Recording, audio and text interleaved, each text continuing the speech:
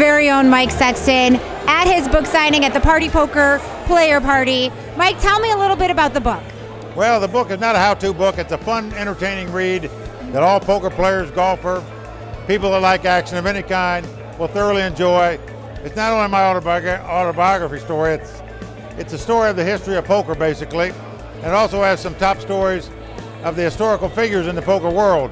Separate chapters for Stu Unger, Chip Reese, Doyle Brunson, Billy Baxter, Puggy Pearson. So it's an exciting, fun read.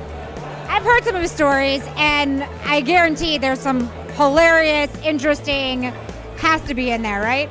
Yeah, there's really some fun ones in there that everybody will enjoy reading. And, you know, there's a lot of life lessons in the book you can learn from. My mistakes mostly, but but it's good. It's a fun read. Well, you got to learn from them, and I'm sure that'll teach some players something, hopefully. Hopefully it does. That's the reason I wrote the book. Maybe they won't make the same mistakes I did, but it's been a good ride, and it's a fun book, and I'm sure you'll enjoy it.